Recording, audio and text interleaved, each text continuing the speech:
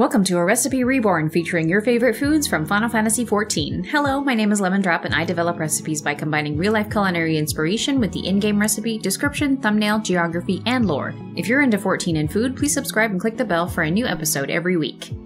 Today I am making lemon waffles. This is the second week in a row of both breakfast food and new recipes from patch 5.2. You might be thinking, but Lemon, I don't have a waffle iron, and I'm definitely not here to tell you to get one. In addition to waffles, I developed a second recipe that uses almost exactly the same ingredients but is cooked in a muffin pan instead of a waffle iron, which I will show you after the waffles.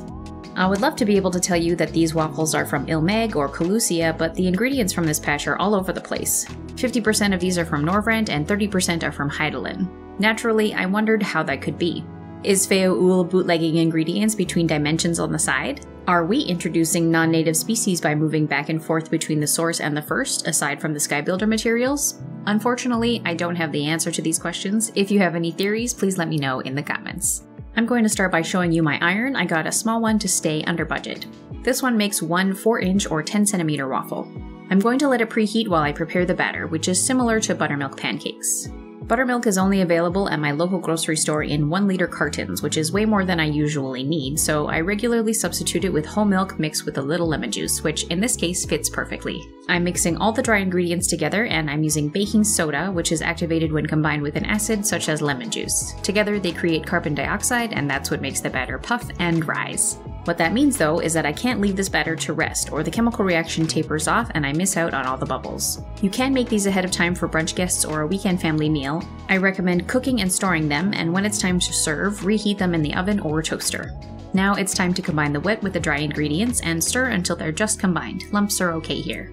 I oil the iron after cooking each waffle just to make sure there is absolutely no sticking. If you ever did a baking soda and vinegar volcano experiment in school, you know how quickly things die down, and cleaning up a stuck waffle can really mess up your plans. My iron took about 4 minutes to get to this point of golden brown. If you want to make lacy edge style waffles like in the thumbnail, just use a little less batter. For me, a full waffle was a 1/4 cup of batter and a lacy edge waffle was half that. I'm going to set these aside to make what I'm going to call lemon pancake puffs. If you follow me on social media, you probably already know that I love making Dutch baby pancakes, which are known by many names and originate from Dutch pilgrims to Pennsylvania.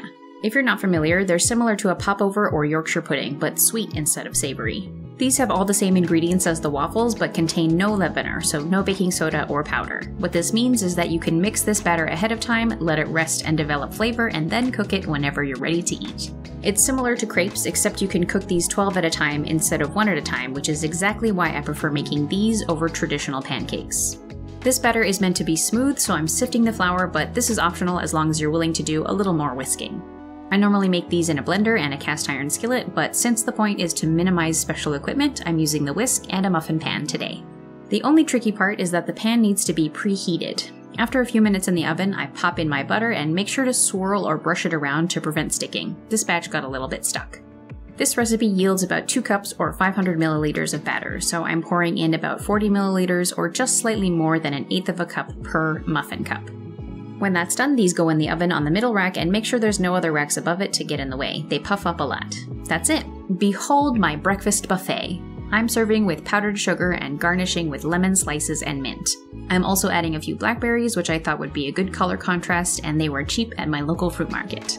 To give you an idea of how delicious these are, I actually ate all the food off the round plates before I realized I didn't record myself taking a bite.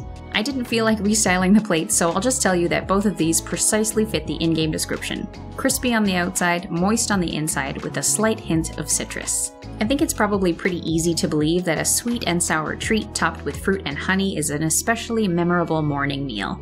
Cooking 8 waffles at 4 minutes each takes 32 minutes, but cooking 12 pancake puffs takes only 15.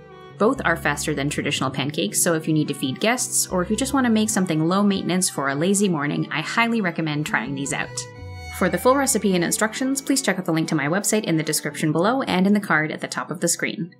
Thank you for watching, and I will see you next week for a Little Ladies' Day recipe. Until then, please enjoy this video of Kubo and my friend's dog Cash pulling me all the way to the off-leash dog park.